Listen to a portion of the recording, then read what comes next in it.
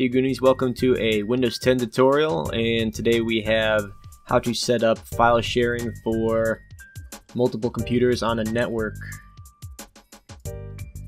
Now that they've removed home group, it is a little bit harder to do this, and it's not already set up for users, so I'm going to walk you guys through this.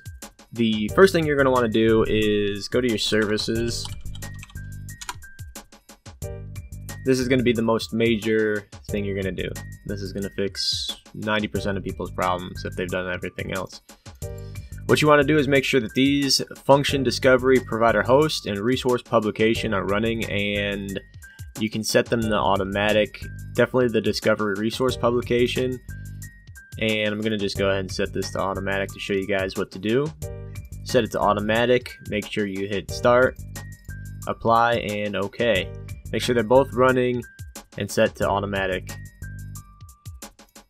Alright, next you're going to do is go to the file sharing to make sure that that's all set up. If you've already done this, you don't need to do it. Let's see, network and sharing center. Change advanced sharing settings. Excuse me.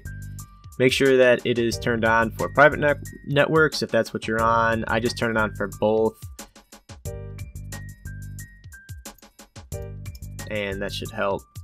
The other thing you want to do is make sure that you turn off password protected sharing if you don't want people to have to log in every time they go to access the computer.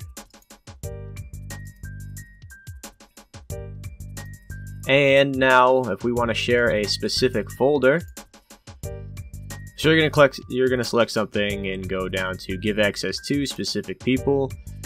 You're going to add everyone, and if you want them to read or read and write, you're going to select that.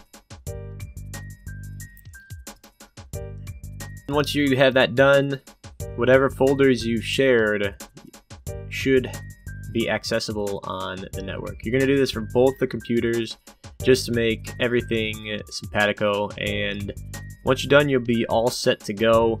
Let me know in the comments if this doesn't work for you, and we'll try and help you out.